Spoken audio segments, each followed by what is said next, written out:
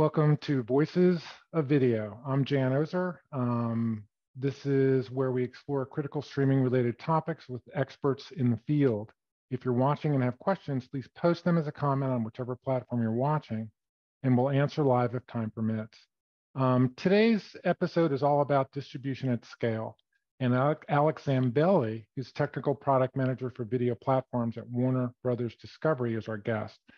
I've known Alex at least 15 years, going back to his history with Microsoft, and we'll start there, where he was a codec evangelist and a producer of events like Olympics and NFL football, and we'll hear about some of his experiences there, and then we'll walk through the various points in his career where he got to Warner Brothers, and there's a lot of stops that are worth chatting about, and then I'm known, I think, as a codec theorist, right? I do a lot of testing and I render conclusions, and that's useful in a lot of ways, or at least I hope it is, but it's not real world.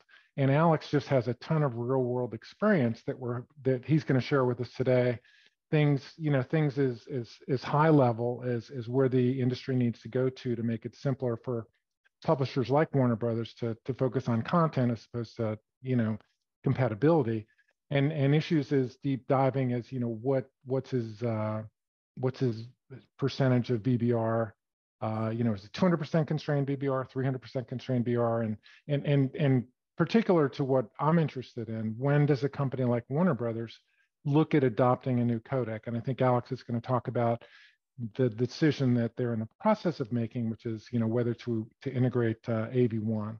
So Alex just has a ton of real world experience in live event production at huge scales, as well as, premium content encoding and delivery, with some of the biggest names in the industry. So I'm way excited to have Alex joining us today. Alex, thanks for being here.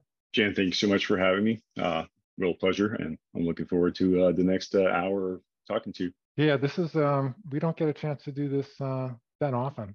Let's dive in. I'm not intimately familiar with your CV. Did you start in streaming at Microsoft, or was there a stop before that? I did start my career at Microsoft, so that was my very first job out of college, actually.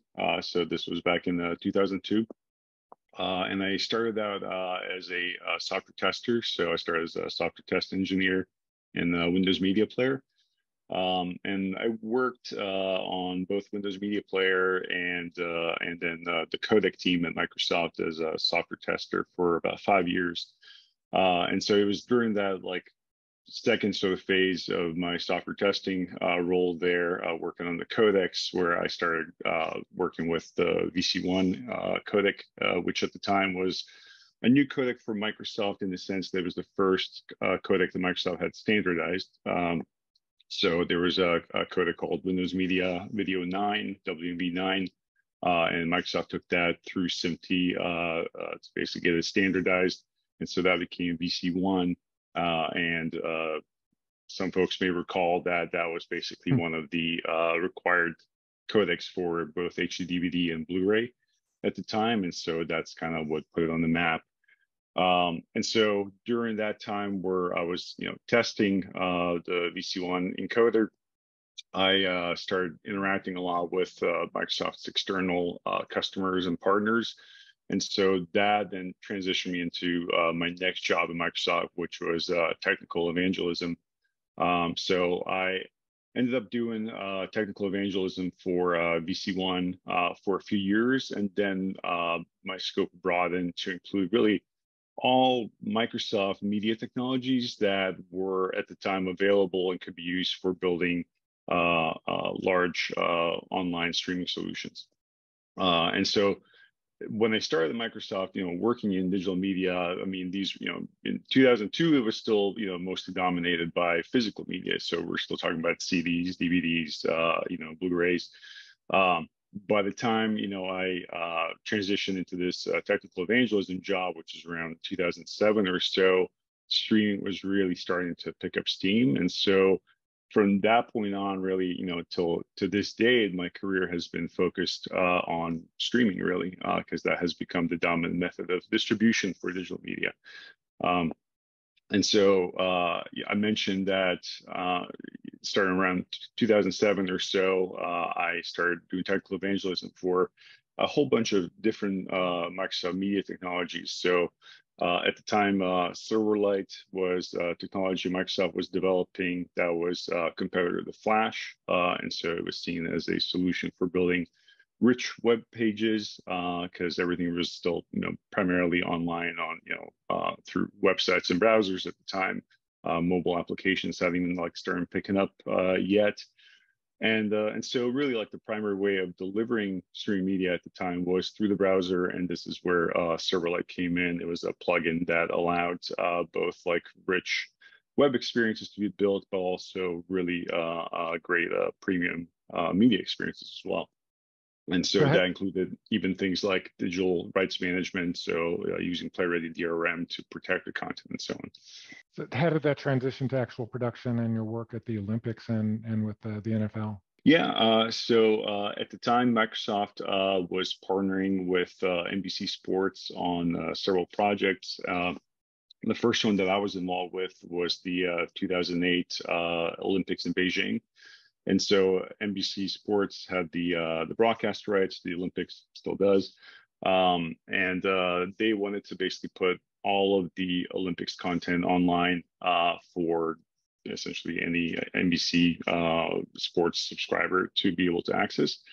And that was, I think, a first where that was really the first attempt to put all of Olympics streaming online. So up until that point, if you wanted to watch an event, you had to wait for it to be, broadcast on either your local NBC station or, one of the cable channels. And so if it wasn't, broadcast in live linear, you can never see it. It wasn't available. And so NBC Sports had the idea to, put all of that content online. So the very first version of the NBC Olympics site that we built in 2008 was still using Windows Media for live streaming, but was starting to use Silverlight and what at the time was actually the very first sort of prototype implementation of adaptive streaming at Microsoft to do on demand. And then the next project we did with NBC Sports in 2009 was supporting Sunday Night Football.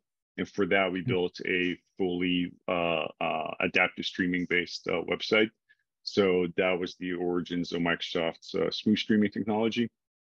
So Microsoft had taken that prototype that was built during the 2008 Olympics and essentially productized that into smooth streaming. So we had both live streams in HD, which was, again, kind of breakthrough at the time, to be able to do HD at scale. Now, just, we take it for granted, but in 2009, that was really seen as a big deal. And then 2010 Vancouver Olympics, that's when really we kind of went, full on smooth streaming. Everything was basically available on demand and live in smooth streaming. And so yeah, those are some really, I would say, groundbreaking events that we did. We ended up being nominated for a few sports Emmys, technical Emmys at the time. I don't remember which years we won or didn't win, but yeah, it was, I think, recognized by the industry as also pushing the envelope. I'm remembering, and I don't want to mix you up with another technology, but I'm remembering either Monday or Sunday Night Football with a player that had 4 different views that you could kind of page through. Was that you guys? That was us. Yeah, that was us. Yep, that was Sunday Night Football. So yeah, we had basically, you could watch multiple camera angles simultaneously. And one of the cool things about that is that we used smooth streaming to do that, where it was actually a single manifest that had all 4 camera angles in the same manifest. And so switching between the camera angles was completely seamless because it was similar to switching bit rates the way you do in Dash or HLS today. So it was a very cool solution that actually I don't think we've even rebuilt it since then. It was it was a feature that we developed in 2009 and then sort of lost to history. Did you actually go to the Olympics, or were you working back in the plumbing and in Redmond? We were on the back end side of it, so I did get a chance to go to one Olympic event at the Vancouver Olympics. Since they were close to Seattle where I live. But other than that, like we were all we spent most of those projects in windowless rooms and data centers. Mostly in Redmond, sometime in Las Vegas, because we were working closely with iStreamPlanet at the time as well, who were based out of Las Vegas. Spent a lot of time in New York as well at 30 Rock, because NBC Sports was still at the 30 Rock location at the time. So yeah, it was a fun time. What were the big takeaways? If you met somebody on a plane and they asked, gosh, I'm doing a live streaming event that's huge. What did you learn from the Olympics? What are the high level things that you took away from that you've implemented, throughout your career? One of the I would perhaps obvious takeaways was that live streaming is hard in that it's not on demand. Like everything about on demand streaming, you kind of have to throw that out the window when you start working on live streaming, because you're dealing with very different issues. You're dealing with real-time issues. And so even something as simple as, packets getting lost, like on the way from your origin, encoder to your distribution encoder, and dealing with, packet loss, and then dealing with, segment loss on the publishing side, and figuring out how do you handle that. And handling blackouts and ad insertions, and so everything's under a lot more pressure, right? Because if you're doing on-demand streaming, and if there's something wrong with the content, if there's something wrong with the origin or any part of your delivery chain, you sort of have a little bit of leeway in that, you got time to address it, and hopefully you'll address it very quickly. But if the content goes down for a few hours, it's fine. People will come back later.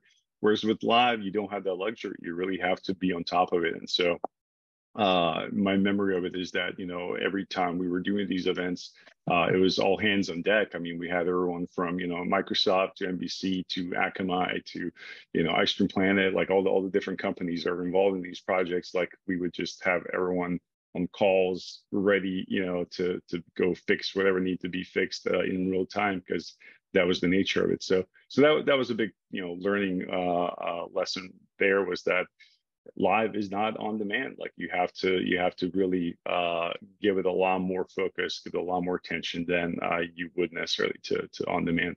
Does live ever get easy? I mean, it's even events like what we're doing today. It seems like there's always something that breaks, or there's always the potential for it. You never feel comfortable with it. I think that's a great way to describe it. Like it's just you're never comfortable, because something could go wrong, and then you can't just say, well, we'll fix it, sometime in the next 24 hours. You have to fix it right now, right? And so it's like, if our Zoom link went down right now, we'd be in trouble, right? No backup for that. So you jump from the frying pan into the fire. I think your next stop was iStreamPlanet, where you're doing live events all the time. So tell us about that. At the very end of 2012, I left Microsoft and I joined iStreamPlanet. And iStreamPlanet, for those not familiar with the company, so that was a startup out of Las Vegas, started by Mio Babic. And they, built a reputation for themselves as, being a premium live event streaming provider.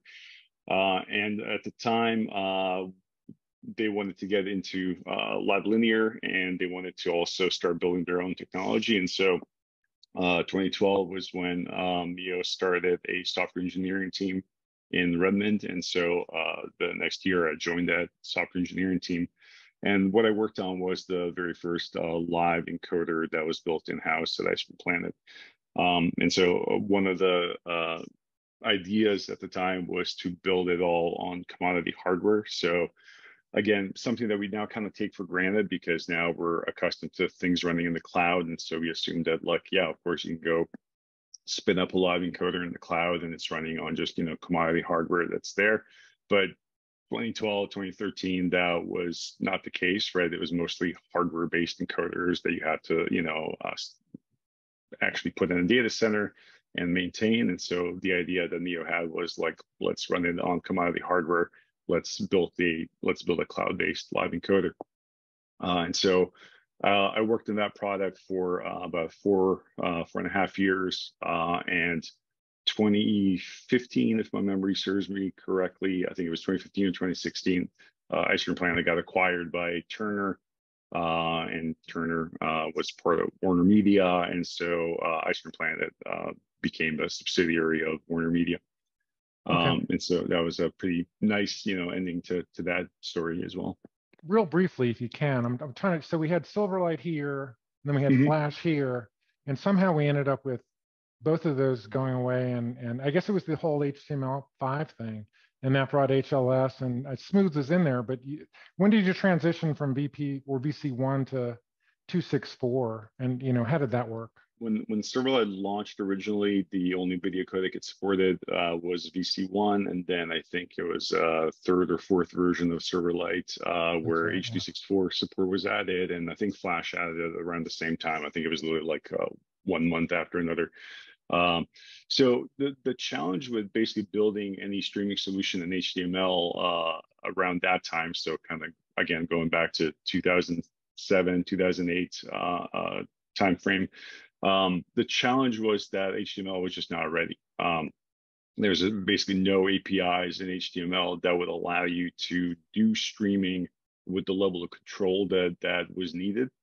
And so there were some workarounds where, like for example, Apple went and when they came out with HLS as their streaming protocol, they baked it into the Safari browser. And so, if you use the video tag in HTML in Safari, you could basically just point it at an M3U8 playlist and it would just work.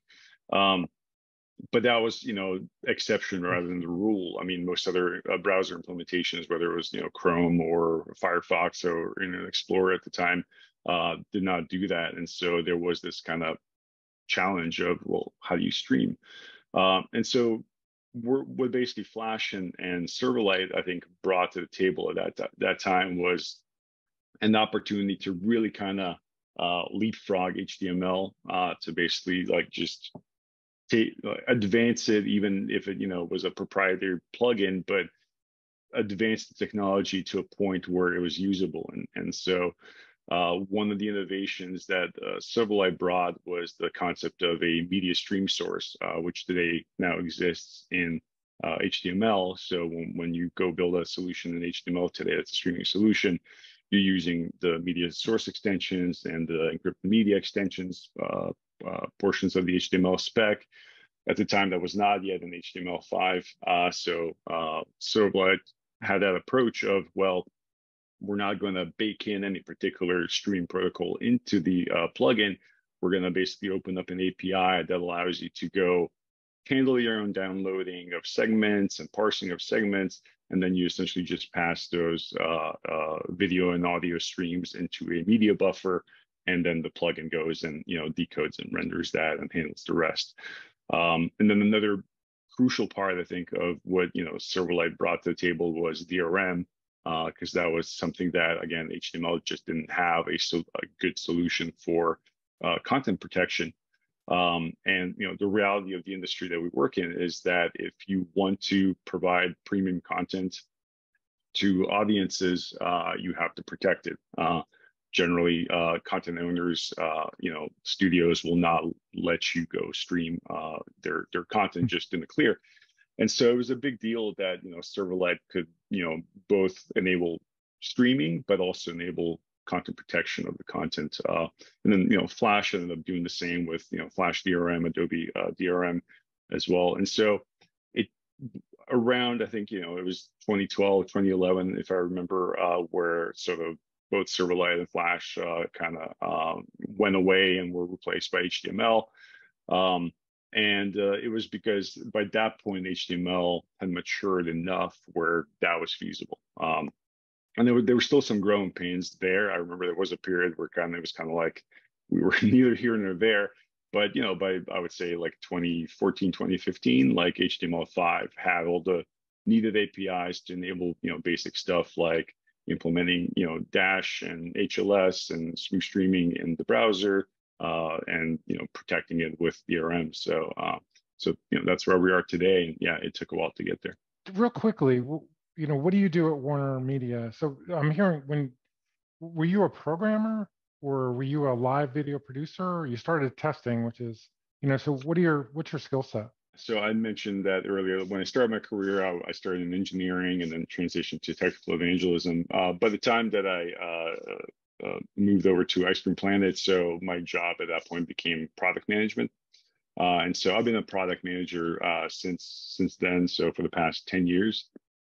So after iStream, I went to Hulu and I was a product manager for the video platform at Hulu for 5 years. And then my most recent job, so for the past 2 years, I've been at Warner Brothers Discovery, also product managing the video platform here as well. So what my responsibilities are as a product manager is I focus on the video platform itself. So I focus specifically today, I focused on mostly transcoding, packaging. So for the most recent launch of Max, which is the new service that combines Discovery Plus and HBO Max, they just launched last week. So I was the product manager for the VOD transcoding and packaging platform there. And so that involved, essentially defining the requirements of, what are the different codecs and formats we need to support, what the workflows should look like, how do we get content in from the media supply chain, what are all the different permutations of formats we need to produce, what kind of signaling needs to be in the manifest so that players would be able to distinguish between HDR and SDR. So all those types of technical details like those are part of my job. Let's do a speed round of some technical encoding issues that your answers will appear in my next book. Where are you on encoding cost versus quality? So, and that would translate to, are you using the placebo or the very slow preset? And I don't know if you use X.264, but do you use that to get the best possible quality for bit rate, irrespective of encoding cost, or do you do something kind of in the middle? I'm sure you're not in the ultra fast category, but real quick, where are you in that analysis? So yeah, we currently do use X.264 and X.265 for the VOD transcoding at Warner Bros. Discovery. So we typically use either like the slow or slower presets for those encoders. Though one of the things we have been discussing recently is that we perhaps shouldn't necessarily use the same preset across all bit rates or even across all content. And so that's an idea that we've been exploring where if you look at your typical encoding ladder, right, you got let's say 1080p or 2160p at the top, but at the bottom of your ladder you'll have 320 by 180. Yeah. You might have a 640 by 360, right? And so then the question becomes, well, why use the same preset for both those resolutions, right? Because X.264 very slow is gonna take a lot less time on your 640 by 360 resolution than on your 1080p resolution. And so that's one of the ideas that we've been looking at is like, okay, we should probably apply different presets for different resolutions, different complexities, and then not all content is necessarily the same in the sense that it's not equally complex, right? So perhaps not everything requires the very slow preset. And then not all content is equally popular. If there's a particular piece of content that's watched by 20 million viewers versus something that's watched by 10,000 viewers, the one that's watched by 20 million probably should get the more complex preset, the slower preset, because whatever extra compute you spend on that is going to be worth it because it'll hopefully translate to some CDN savings on the other side. So hopefully that answers your question. When did you talked about X.265, that's HEVC. When did you add that and why? Or were you even there? Did Warner add it before you got there? Yeah, so HBO Max had already been using HEVC, and so this was so we obviously continued using it for Max as well. On the Discovery Plus side, we had been using HEVC for some 4K content, but there wasn't a lot of it, and so it was really mostly all H.264 on the Discovery Plus side. But with Max, we are using obviously H.264 still, and we are using HEVC as well for both SDR and HDR content. And Okay. so right now, for example, if you go, play something on Max on, most devices, it's actually going to play back in HEVC. So even if it's SDR, it will be 10-bit HEVC. And then obviously if it's HDR, it will definitely be HEVC. How many encoding ladders do you have for a typical piece of content? So the way we define, when you say how many encoding ladders, you mean sort of like different variations of encoding ladders, or do you mean like steps within the ladder? Different variations of encoding ladders. Literally looking at the spreadsheet right now, and I think it's about 6 or 8 different variations right now. And so what we've tried to do is build an encoding ladder where, depending on the source resolution, we don't have to necessarily have different permutations of the ladders. And so, we have sort of a UHD ladder where, depending on what the source resolution is, that determines kind of where you stop in that ladder, but doesn't change the ladder necessarily itself. Where the permutations come in is things like frame rate. So if the source is 25p or 30p or 24p, that's gonna go and use a different ladder than if the source is 50p or 60p. Because that is one of the things we've done for Max that wasn't supported before. For example, is high frame rates. So previously everything was capped at 30 FPS, and most of that was due to the fact that there wasn't really a lot of source content on HBO Max, for example, that required more than 30 FPS. But now that the content libraries of Discovery Plus and HBO Max are combined, right, there's a lot more reality TV on the Discovery Plus side. A lot of that is shot at 50 FPS if it's abroad, or 60 FPS if it's US. And so we wanted to preserve that temporal resolution as much as possible. And so we've started to support high frame rates as well. And so we have different encoding ladders for different frame rates. And then, of course, there's different encoding ladders for SDR versus HDR. And even within HDR, we have different encoding ladders for HDR10 versus Dolby Vision 5, for example. What about for different devices? So if I'm watching on my smart TV and then I transition to my smartphone, am I seeing the same ladder, or do you have different ladders for different devices? At this moment, they're the same ladders for all the devices. We might deliver different subsets of the ladder for certain devices, and so, but that's typically capping on the high end of the ladder. So, if, for example, some device cannot handle 60 FPS, or if it cannot handle resolutions above 1080p, for example, then we might intentionally cap the manifest itself that we're delivering to that device. But in terms of different bill rates and different encodings, we're not differentiating it yet between different devices. It's so I'll give you my personal take on that question, which is that in most cases it's not really necessary, in my opinion, to have different encoding ladders for different devices, because your 1080p should look great no matter whether you're watching it on a iPhone or Apple TV. And so having 2 different 1080p encodes doesn't necessarily make sense. I've definitely heard people say, well, perhaps on the lower end of the bill rate ladder, right, where you have your lower bill rates, lower resolutions, that's where you need to have differentiation. But again, in my opinion, there's no harm in delivering 100, 200 kilobit per second bill rates in a manifest to a smart TV, because most likely it's never going to play it. And so you can put in the manifest, you can deliver it to the TV or to the streaming stick. in vast majority of cases, it's never even going to touch that bit rate. It's just going to skip right over it, go straight for the HD and the UHD. Right. And the only times you might ever see that low bit rate is if something catastrophic happens to your network and the player struggles so badly and needs to drop down to that level. What's your VBR maximum rate on a percentage basis? So, when we started out, it was CBR, so your max was 100% of your target. Where are you now with your VBR for your premium content? So we've taken an approach with X264 and X265 of relying primarily on the CRF rate control.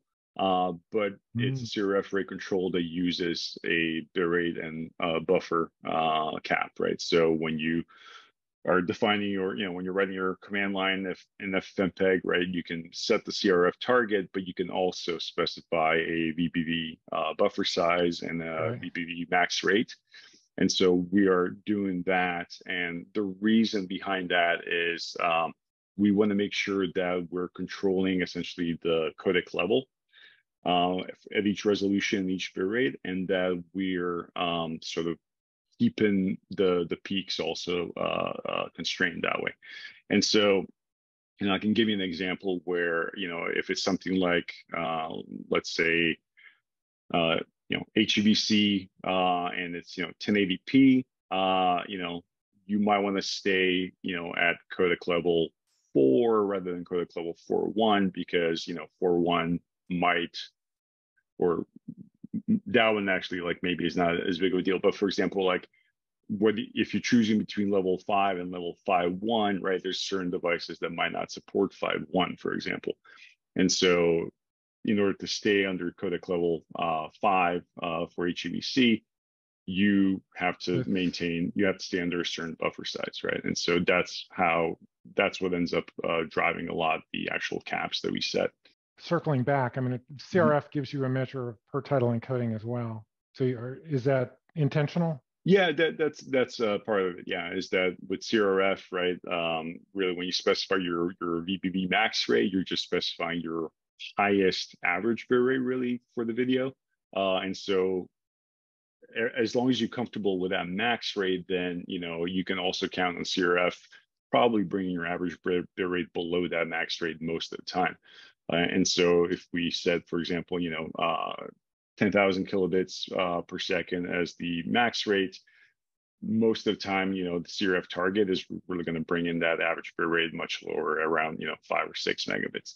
And so that is a way of kind of getting per title encoding in a way and achieving CDN savings without sacrificing quality, right? Because depending on the complexity of your content, it's either going to be way below your max rate or it's going to hit against the max rate, and then at least you're sort of putting you're capping the highest possible bit rate that you'll have for that video. That's a pretty creative way to do it. What's the impact of DRM on encoding ladder, if anything?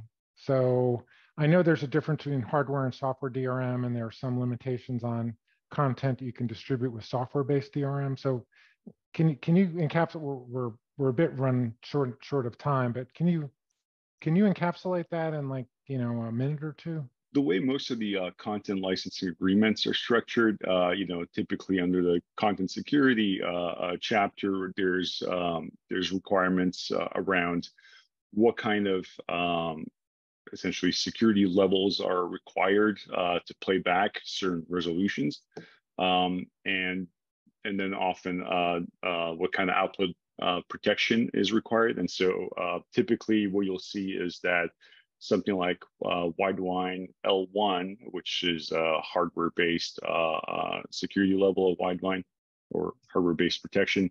And then on the PlayReady side, something like SL3000, which is also the hardware-based implementation of PlayReady. Those will be required for 1080p and above, for example.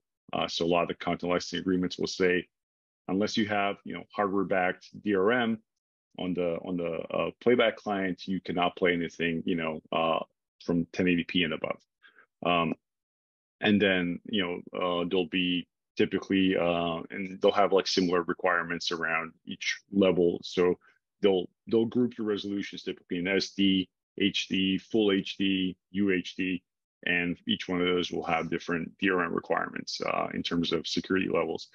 Also requirements around HTTP, whether that needs to be enforced or not, whether it's HTTP 1, HTTP 2.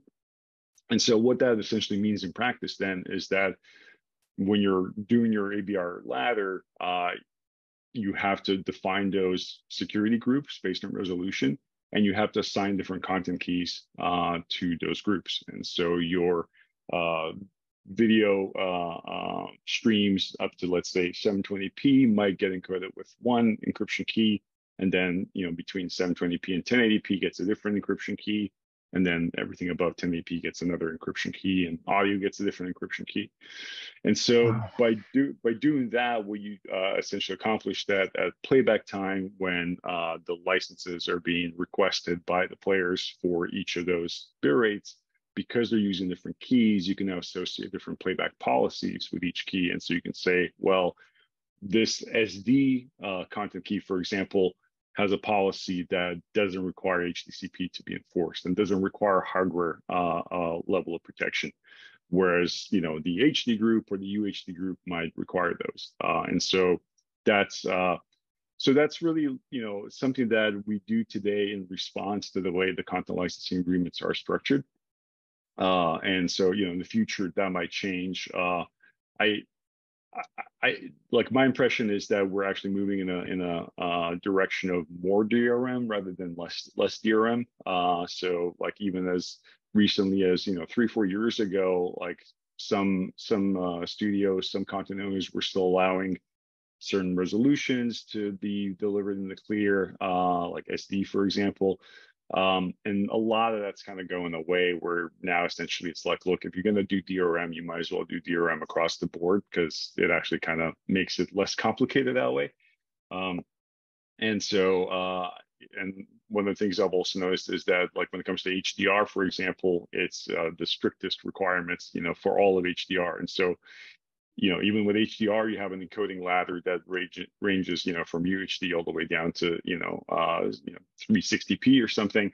And the requirements and the agreements are, well, you must use hardware-based DRM, and you must use HTTP 2, 2.3 for the whole HDR ladder. And so it seems that that's the trend of the industry, is that we're actually moving just towards using DRM for everything. What's the difference between hardware and software? Hardware is that a browser versus mobile device thing, or where is software DRM and where is hardware? So the difference is in the implementation of the DRM client itself. And so if you basically want to get the highest security certificate from either Google or Microsoft for their DRM systems, you essentially have to bake in their DRM client into the secure video path of the system.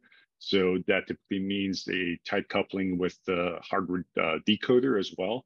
So that essentially, when you send a video stream to the decoder, once it goes past the decoder, there's no getting those bits back, right? So essentially, once you send it to the decoder, at that point, it's secure decoding and secure decryption. Well, first, I guess, secure decryption, then secure decoding, and then it goes straight to the renderer, right? And so there's no API call that you can make as an application that says, now that you've decrypted and decoded these bits, like, hand them back to me. And so that's typically called a secure video path or secure media path. And so that's what you get with a hardware-based DRM. Software-based DRM, does either some or all of those aspects of decoding and decryption in software, and therefore there's a risk that somebody could essentially hack that path at some point and get those decoded bits back and be able to steal the content. So if I'm watching 265 on a browser without hardware support, I'm likely to be limited in the resolution I can view if it's premium content, because the publisher says I don't want anything larger than 360p going to software. Exactly, yeah. And today, for example, if you're using Chrome, for example, so wideband DRM is available in Chrome.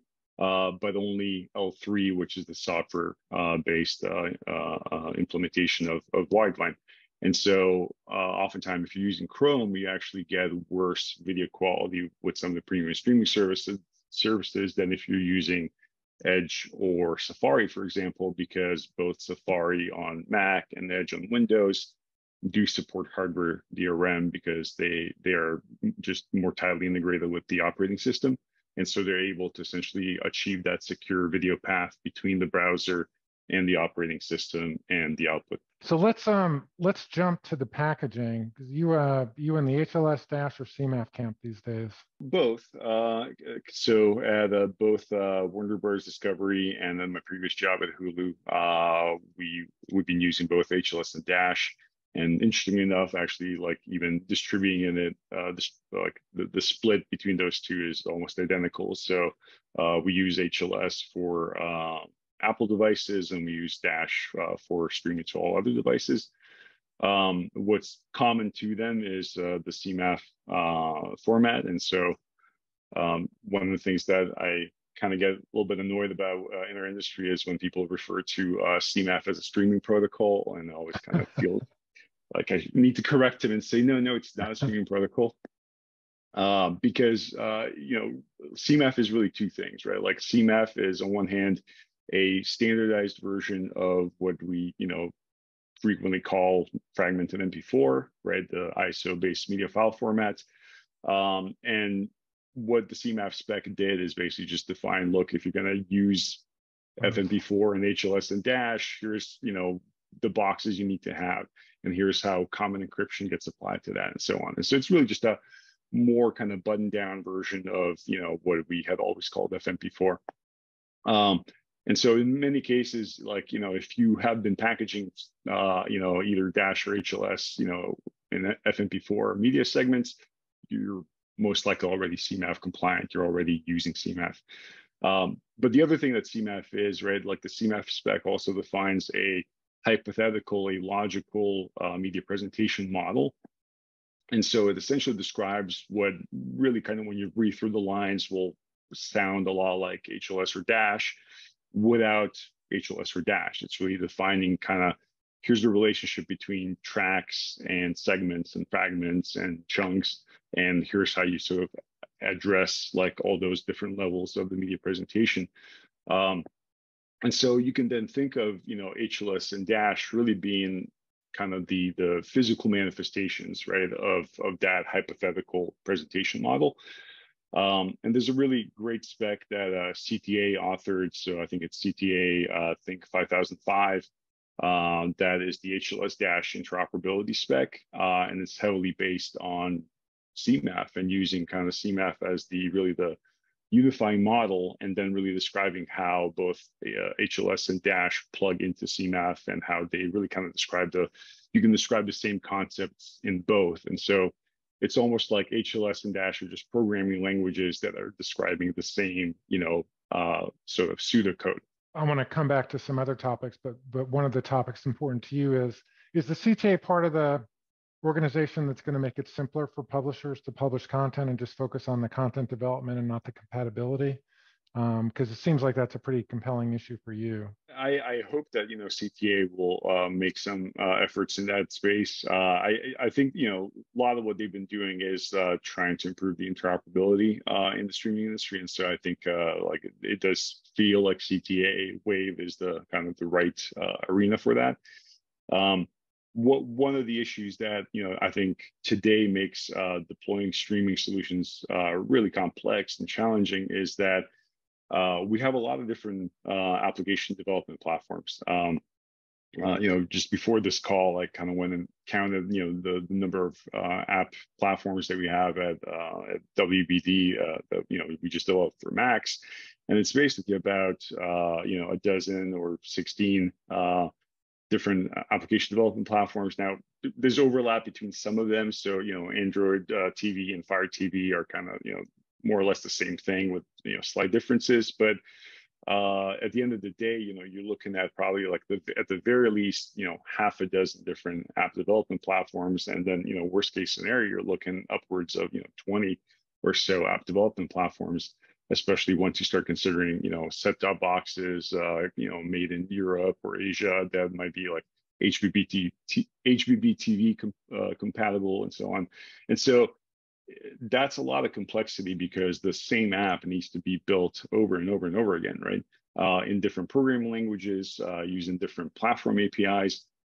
And I think as an industry, we're kind of unique in that sense. I'm not actually aware of any industry other than streaming that needs to develop that many applications for the same thing. If you're working in any other, I think, industry, if you're working in fintech or anything else, right? You typically have to develop 3 applications: a web app, iOS app, and Android app, and you're done, right? And so it's kind of crazy that in our industry we have to go build over a dozen different applications. But the practical challenges that then brings when it comes to things like encoding and packaging and so on is that it's hard to know what the devices support, because there is no spec, there is no standard that essentially allows that specifies APIs, for example, that every different device platform could call and expect standardized answers, right? So when we talk about media capabilities of a device, like what are we talking? We're talking about, we need to know what decoders are supported, right? For video, for audio, but also for images, for text, right? Time text. We need to know what different segment formats are supported. Is it CMAF? Is it TS? Like, what brand of CMAF, right? CMAF has this nice concept of brands, but nobody's really using it, right? Like, you need to, like, in order for that concept to be useful, you need to be able to query a device and say, well, what CMAF brands do you support? Manifest formats, right? There's different versions of HLS. There's different profiles of Dash. There's different DRM systems, right? And so these are all things that we kind of need to know if we want to place something back on the device and play it well. So how do we standardize the playback side? Probably one of the key steps I think we need to take is I think we need to standardize device media capabilities detection APIs. And there has been some efforts in W3C of defining those types of APIs in HTML, for example. But again, not every platform uses HTML, right? And so when it comes to Roku, when it comes to Media Foundation and other different media app development platforms, we need essentially the same API really to be present on every platform. And then, once we have APIs that are standardized in the way they detect media support, we need to also have a standardized method of signaling those capabilities to the servers. Because if you want to, for example, target specific devices based on their capabilities, the next question becomes, well, how do you express that? How do you signal that to the back end? How do you take action on that? How do you do things like manifest filtering based on that? So I think there's a lot of space there for standardization. There's a lot of room for standardization. And so, yeah, I'm hoping that, CTA Wave or one of the other industry organizations will take some steps in that direction. Final topic is going to be AV1 or new codec adoption. So, when you're in charge of choosing which technologies you're going to support, when does a technology like AV1 come on your radar screen from us? I mean, you've heard of it since it was announced, obviously, but when does it come on your radar screen in terms of actually supporting it in a Warner Brothers product? The first thing I typically will look at is device adoption, because that's really I think the most crucial requirement is that there has to be enough devices out there that we can actually deliver media to with a new codec that makes it worthwhile. Because there's going to be cost involved in deploying a new codec, right? Like first cost comes from just R&D associated with investigating a new codec, testing it, measuring quality, then optimizing your encoding settings and so on, right? And so that's both time and then also either manual or automation effort that needs to be done, right? To be able to just understand, what is this codec? Is it good? Do I want to use it, right? And then if you suddenly decide you want to deploy that codec, right, there's going to be compute costs associated with that. There's going to be storage costs associated with that. And so, and then in some cases, there might be licensing costs as well. Like if you're using a proprietary encoder, maybe you're paying them, or if you're using an open source encoder, well, you still might owe some royalties on just usage. And you're pretty familiar with that. I read one of your recent blog posts, and so I know that you've spent a lot of time looking at royalties and kind of different business models that different codecs now have. So in order to justify those costs, right, in order to make those costs actually worthwhile, there needs to be enough devices out there that can be reached by that new codec. And so the first really question is, what percentage of devices that are active devices on a service are capable of using that codec? And interestingly, like this kind of goes back to that previous question that you asked, which is about device capabilities and how do we basically improve those things. So without good healthy data coming back from players, coming back from these apps that tell us what's supported on the platforms, it's hard to plan what your next codec is that you want to deploy. Like right now, for example, if I wanted to estimate the number of AV1 decoders out there, my best resource would be to go study all the different hardware specs of all the different devices out there and figure out, which ones support AV1, for example, or VVC or, LCVC, and then try to kind of extrapolate from that data. Okay, what does that mean? How do we project that onto our particular active device base? And so yeah, it's not straightforward today, but I'm hoping that if we can improve the device capabilities detection and reporting, then we can also get to a point where we can just run a simple query and say, okay, tell me what percentage of devices that this service has seen in the last week supports AV1 decoding, and specifically maybe AV1 decoding with DRM support, or AV1 decoding of HDR, right? And so it's like there's even nuances within just beyond just which codec is supported. What kind of pressure do you get, if any, from your bosses or your coworkers about new codecs? Because we love to talk about them. We read about them all the time, but are people pounding on you and saying, where's AV1 support, where's VVC, when's VVC, or do they not care? Is that not part of what they're thinking about? I would say there's not a lot of pressure from leadership to support specific codecs. I think they're more interested in probably cost savings and looking at things like how do we lower like CDN costs. But one of the things that I usually always explain to them is that it's not a perfect like one-to-one relationship between deploying a new codec and CDN cost savings, for example. Like even if you save, for example, 20% on your encoding bitrate, for example, with a new codec, that doesn't necessarily translate into 20% of CDN cost savings.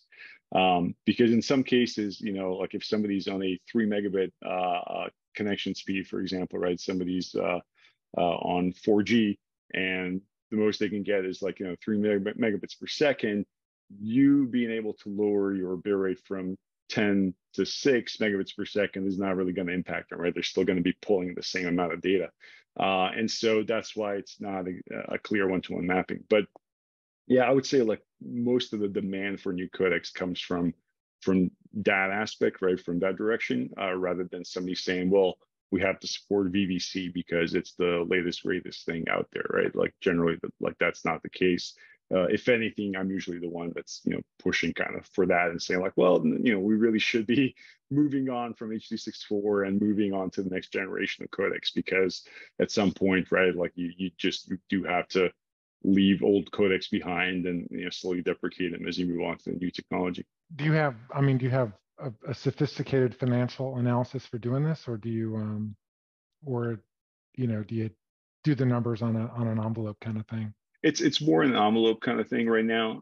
It is it would be something that would be based on again, like number of devices supported, and then comparing that to kind of average bitrate savings, and comparing that to compute costs and potentially licensing costs associated with it. So yeah, it is a sort of back of a paper napkin kind of calculation at this point. But I think the factors are well known. It's really coming up with the data that feeds into those different variables. Couple questions. What about LCEVC? Are you doing enough live, or is that even a live versus VOD kind of decision? With LCVC, I don't think it's even a live versus VOD decision. I think with LCVC, I think what's interesting with that codec, right, is that it's an enhancement codec. It's a codec that really piggybacks on top of other codecs and provides, better resolution, better dynamic range, for example, at bit rates that would typically be associated with lower resolutions, more narrow dynamic ranges. And so, the way LCVC works is that, there's a, sort of a preprocessor part of it, right, that essentially extrapolates the detail that is then lost when the video is scaled down. So you can start with a 1080p video, scale it down to, let's say, 540p, encode it as 540p, and then, with the LCVC decoder on the other end, it can now take some of that sideband data and kind of attempt to reconstruct the full fidelity of the 1080p source signal. And so that concept, works the same whether that the baseline codec that you're using is H.264 or 265 or VVC or AV1.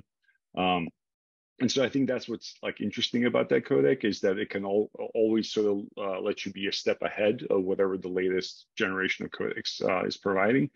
And then the other nice thing about it is that there's a backwards compatibility option there, because if a decoder doesn't recognize that sideband data that is specific to LCVC decoding, it'll just decode your base signal, which might be half resolution or quarter resolution. And so I think in ABR, I think it can be very applicable in ABR, because typically you have a lot of different resolutions in your ladder, right? So it's like, if you could potentially deliver that 360p resolution in your ladder at 720p, for example, to a LCVC decoder, then why not?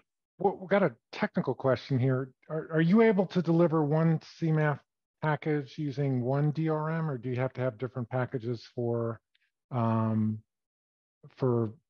and the rest of the delivery platforms? Yeah, that's a great question.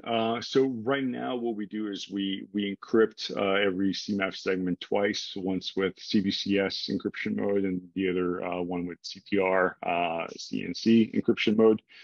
And so the CBCS encrypted segments, those are the ones that we deliver to via HLS to Fairplay devices, and then at the moment, the CTR segments are the ones that we then package with Dash and with, are used with both PlayReady and Widevine.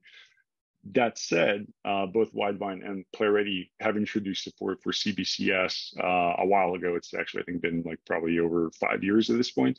And so theoretically, we could deliver those CBCS encrypted segments to all three DRM systems, and it would work. The challenge at the moment is that not all devices that are Widevine or PlayReady clients have been updated to the latest version of PlayReady or Widevine, because in a lot of cases there are hardware implementations. And so without basically firmware updates from the device manufacturer, they're never going to be up to date with the latest DRM client. And so we're kind of waiting to see, when those last CTR only Widevine and PlayReady clients are going to kind of be deprecated, right? Slowly kind of move out of the life cycle. Once the vast majority of the PlayReady and Widevine clients out there are CBCS compatible, then that opens up the path to using CBCS encrypted segments everywhere. Final question, AV1 this year or not? What do you think? I think probably not this year, I would say. I think, we might do some experimentation. I think, some just some research into encoder quality and optimization this year with AV1. But I wouldn't expect, deployment of AV1 this year.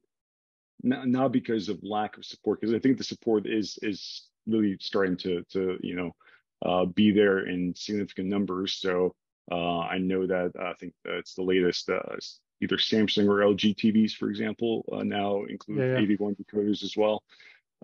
And so like that's always, I think, often people will look at mobile as kind of being the indicator of, codec adoption, right? And especially Apple, people will be like, okay, well, if Apple adopted in iOS, then, clearly it's here. But when it comes to, like premium streaming services, so when it comes to, whether it's Max or Hulu or Amazon Prime or, or Netflix, right? Most of that content is watched in living rooms. And so really like the devices to watch are smart TVs and connected streaming sticks. So once those devices have, support for a particular codec, then in my opinion, that's really kind of the big indicator that, yeah, it might be ready. We're running over, but this is a question I need the answer on. But what's the HDR picture for AV1 and how clear does that have to be? Because it seems like there's a bunch of TV sets out there that we know play Dolby Vision and HDR10 with or 10 plus with HEVC. Do we have the same certainty that an AV1 compatible TV set will play AV1 and HDR? I don't think that certainty is there yet. I do need to do some more research into that particular topic because I've been curious about the same thing. So I think some standardization efforts have been made. I can't remember off the top of my head if it's CTA or some other. The HDR10 Plus is now a standard for AV1. I just don't know if TVs out there will automatically support it.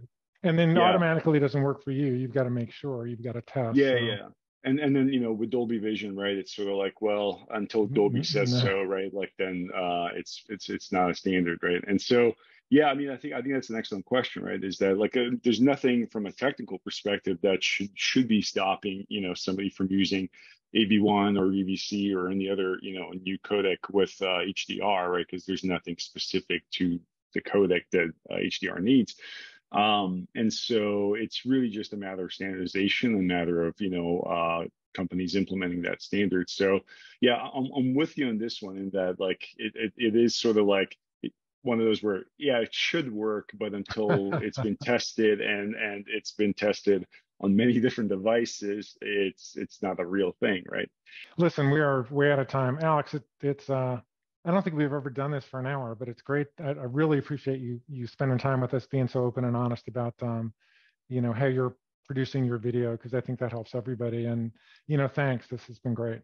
Absolutely. Thank you so much for having me. And yeah, this has been really great. Like, I feel like we could probably keep talking for another hour or two, and I think we'd have still plenty of topics to discuss. Yeah. I was taking some notes while we were doing this, and I think I have notes for another hour at least. Okay, we'll talk to Anita about that, and I'll see you at IBC. You gonna go to that show? Yeah, I think I'll be at IBC, so most likely we'll see you there. Cool. Take care, Alex. Thanks a lot. All right. Thanks so much.